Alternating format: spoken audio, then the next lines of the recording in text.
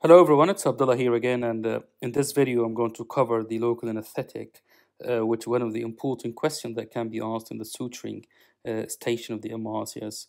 And it's also a very useful thing to know while you're giving your patient the local anesthetic and how to dose it and how to calculate the dose.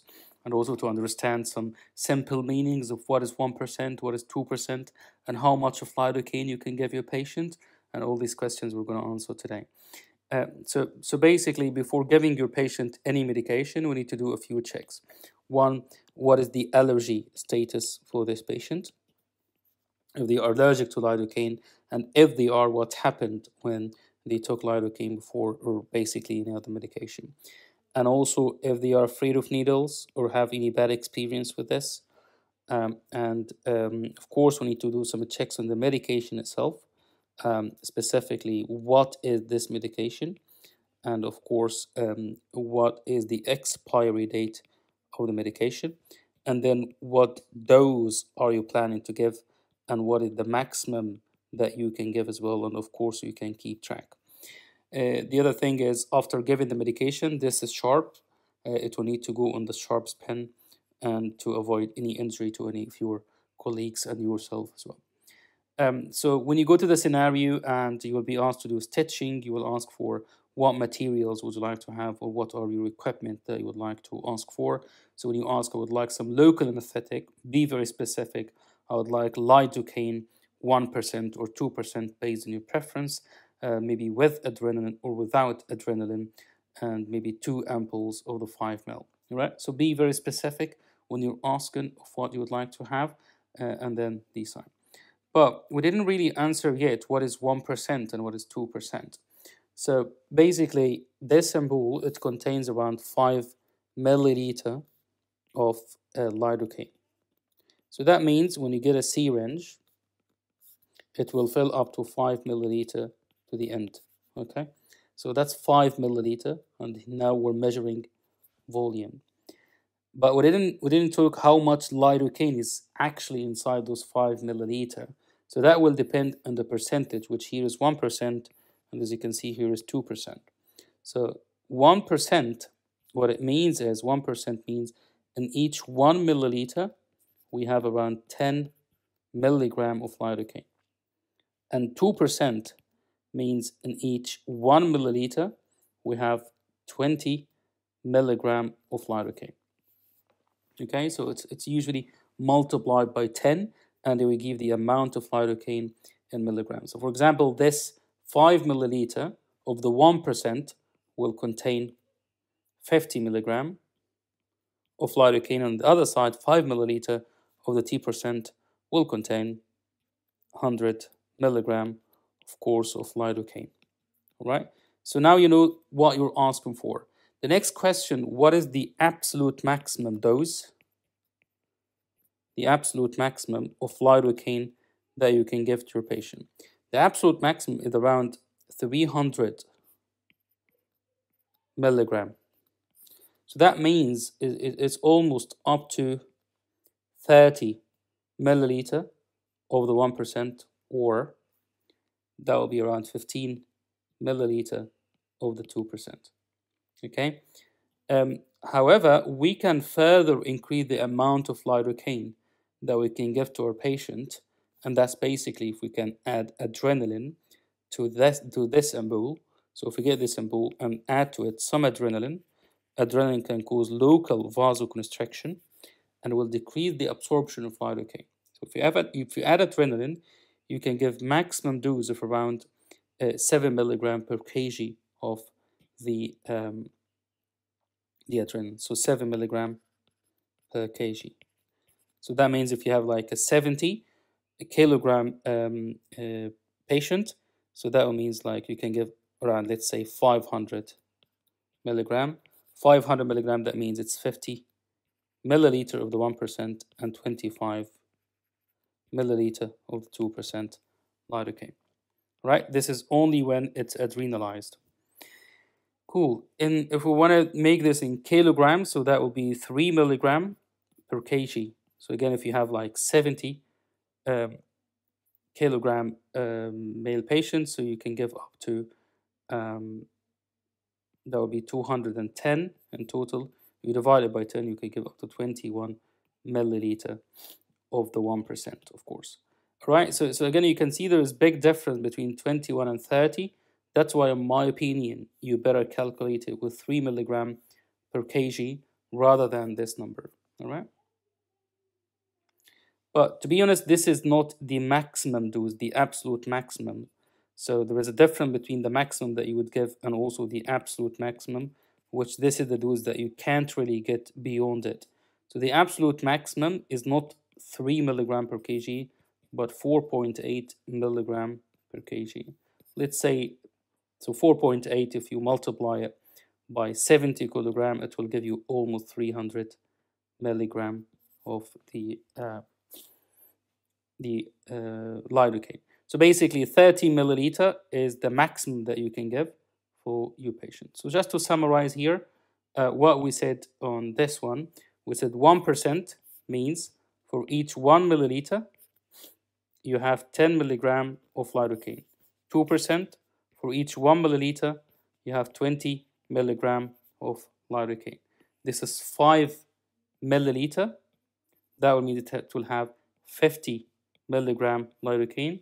This is 5 milliliter. That means it has 100 milligram of lidocaine. Again, the maximum dose that you can give of lidocaine, we're talking about non-adrenalized lidocaine.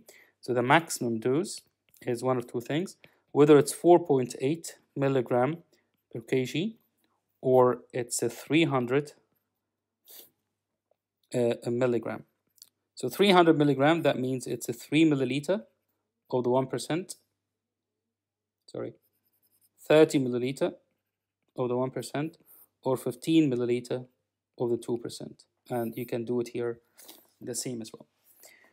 Great. So I think that answered the question. So very confidently, when you're being asked in the exam what lidocaine you'd like, you would say, I would like the lidocaine 1% non-adrenalized 2 ampoules of the 5 milliliter.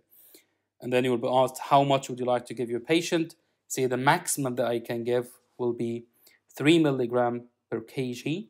This is not the absolute maximum, but that's the maximum that you would give, 3 milligram per kg. And that would mean that you can, if the patient is 70 kilogram, you can give up to 21 milliliter so you can get up to 4 ampoules to give to your patient. But of course, you don't need to give the 4. You can just use 2 or maybe even 1 for the 5 milliliter. Okay, so these just questions to answer quickly. What it meant by the percentage, we said 1% means for each 1 milliliter, you have 10 milligram, and 2% means for each 1 milliliter, you have like 20 milligram. Okay, I mean, this needs to be changed positions really. What is recommended dose of lidocaine? So there is difference between the recommended and the absolute maximum dose. Recommended, if it's non-adrenalized, it's a 3 milligram. If it's adrenalized, it's 7 milligram per kg. On the other side, this is 304.4 milligram per kg. I think it's 4.8. All right. The maximum dose that you give epinephrine is 0.2 milligram, which will not be exceeded in giving your patient this much of adrenalized, which we talked about earlier. So yeah, thank you very much. So the answer is very confidently, you would like to say, I would like the 1% lidocaine, and the maximum that I can give my patient, if the patient is 70 kilogram, would be 21 milliliter, because that would be 210 milligram of lidocaine, which doesn't exceed the absolute maximum, which is 300 milligram for a normal weight patient. Thank you very much. So likewise here I'm going to explain the bupivacaine, which is another medication, one of the local anesthetic medication that we can use in patients who are allergic to lidocaine. So starting by the percentage, as you can see here, it's 0.25%, which is the commonest one that we use. And again, to understand the meaning of 0.25%, we always multiply it by 10, and you will find that for every 1 milliliter, we have 2.5 milligram of bupivacaine. Okay, and that makes it easy really, because the maximum dose that you can give to a patient is 2.5 milligram per kg. So 2.5 milligram per kg, or in other words, the 1 milliliter of the 0.25 percentage is the maximum that you can give, of course, per kg. Okay, so that means if you have a 70 kilogram year old male patient and you'd like to give some bupivacaine to them, you can give up to 70 milliliter of the 70 milliliter of the 0.25%, or on the other side, to make it on milligram, so you can give up to 175 milligram of the bupivacaine.